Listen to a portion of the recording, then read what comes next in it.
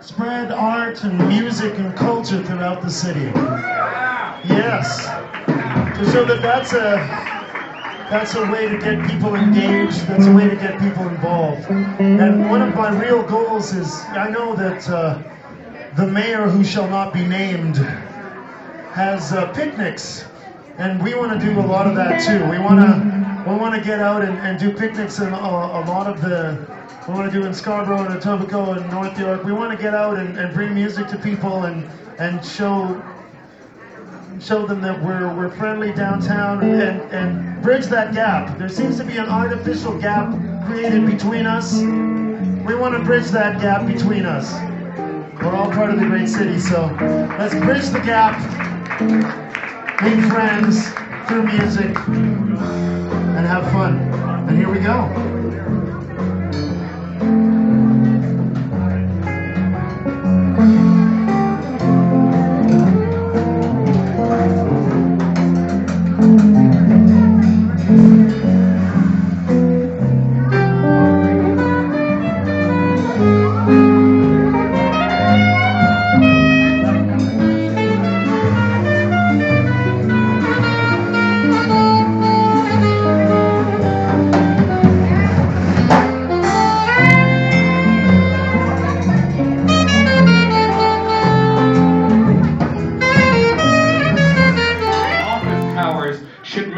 For Toronto. Who said that isn't a bad idea? I don't know, but I thought I would just throw that out there. Okay, anyway, aside from all that, this guy cares about the city. I noticed in a couple of magazines, they were saying, and we have some fringe candidates. He's beyond the fringe. He's like an act in the Fringe Theater that ends up on Broadway. But he's not drowsy, and he only drives a bicycle. Richard Underhill! James B! Yes! You know, if I'm not successful, next time we'll have to get B to run for mayor. What do you think about that? Skeletons in the closet, Richard. Skeletons in the closet. Richard Underhill for mayor! Yeah, but he's got a perfect slogan. It's time for Plan B. I let that out of the closet. I hope that's okay. Letting that out. Oh no, it's yours, man. James B, ladies and gentlemen, personality on radio, stage, and screen. Weekday mornings on Jazz FM and also on the weekends from 6 to 8? Or yes, that's what I thought it was. I'm a little confused about when exactly he's on. He's always on my mind. Once again, I think I met Sophia about 10 years ago at Con's restaurant just down the street here in Kensington. And boy, oh boy, could she ever sing then. And boy, oh boy, could she ever sing now. So it's a real pleasure to share the stage with her. A woman with a very big heart and a great voice and a great sense of community like all of us here tonight. Sophia Perlman, ladies and gentlemen. Rich, I have to ask you something. Well, okay, I know it's illegal to bribe for votes and stuff, but I was passing the volunteer list and someone wanted their name on the volunteer list.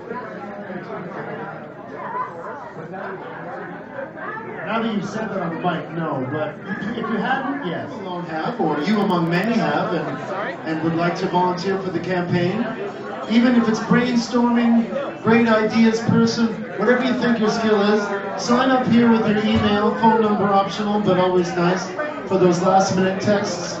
There will be flash mobs, ladies and gentlemen, even though that is an old term.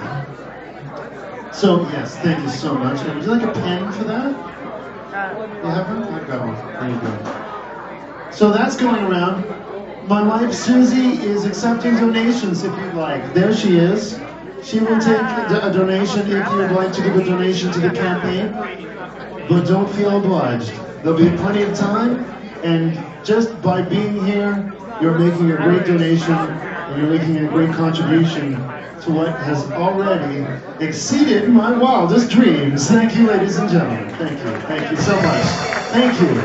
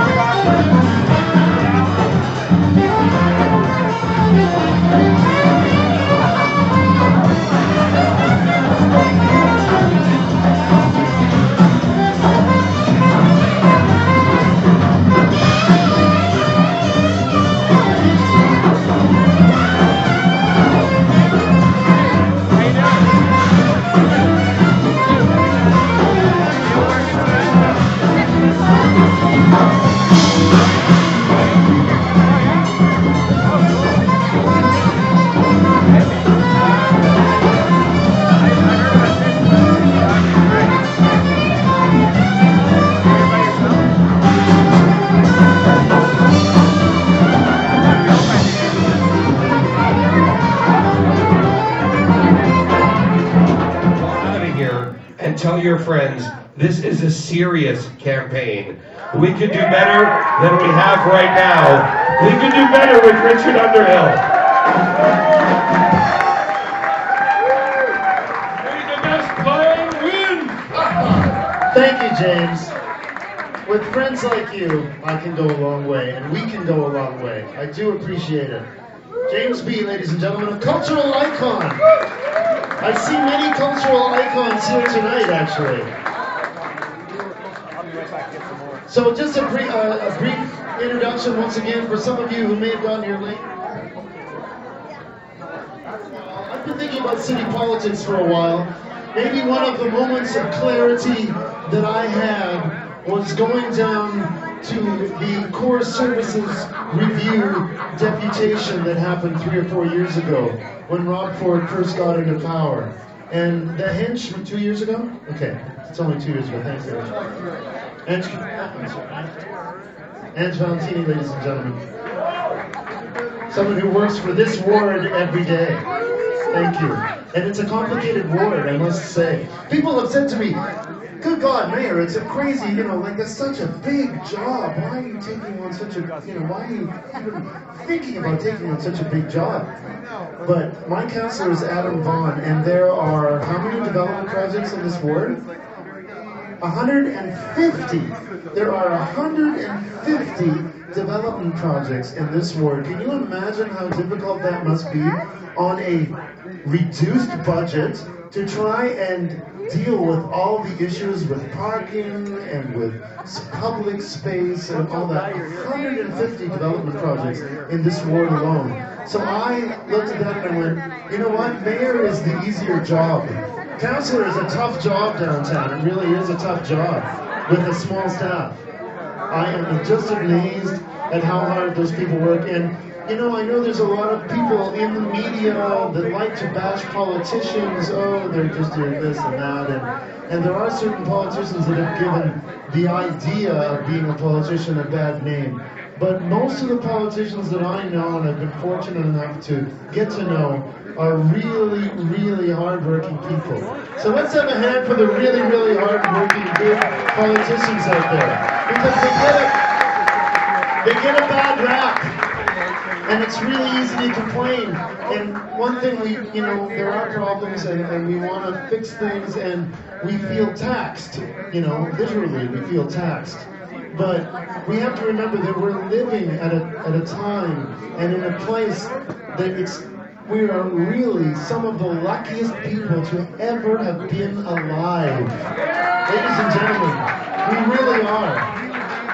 We hope that our luck hangs on for a little while longer, and that's part of why I wanted to get into this, because what I really believe is that we need to build a more sustainable city.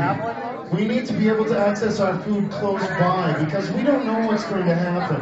Climate change has sort of changed the whole game, and so we really need to take care of what we're doing here and now, and be able to at least ameliorate our situation by drawing from our local region. And this is what has been so successful for cities around the world for thousands of years.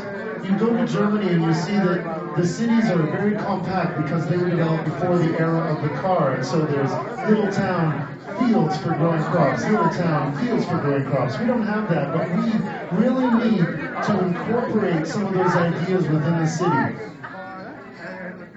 We lost a lot of trees in this last ice storm problem. And one of the statistics that I heard, and I hope I'm right, I hope I'm wrong, but I think I'm right, is that the budget for tree pruning and for tree maintenance in the city is 1/4 of what it was under the old city of Toronto, which was a much smaller area. It's a drag, yeah, and those things are kind of easy to, it's just trees, we'll just cut that and the police budget is really the most important thing because we've got to, and I think those kinds of decisions get made, those kinds of decisions about infrastructure get made without thinking ahead of the possible consequences. And what we've seen is what happens when that happens. So we have to invest. It's no fun to pay taxes. By the way, I just want to let you know that although I may be a socially progressive person, I am fiscally responsible. Boring, yes indeed. I don't want to pay any more taxes than I have to either. But as I said before, ideas are free. And if we can come up with some creative ways to solve our problems, if we can borrow from some of the great cities in Europe and around the world that have faced similar problems that we have faced and have come up with innovative solutions, we can do well. We don't have to break the bank, and we can make this city 1,000 times better for half the price. Now that's a promise that you'd think someone out there would make.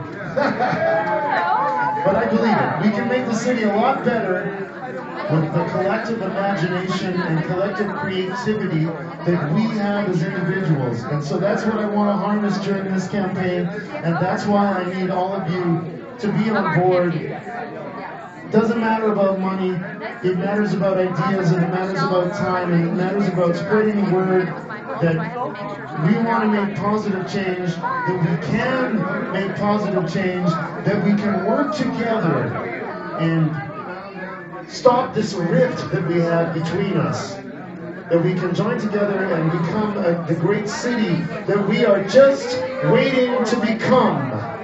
Thank you, ladies and gentlemen. We're going to play a bit more music.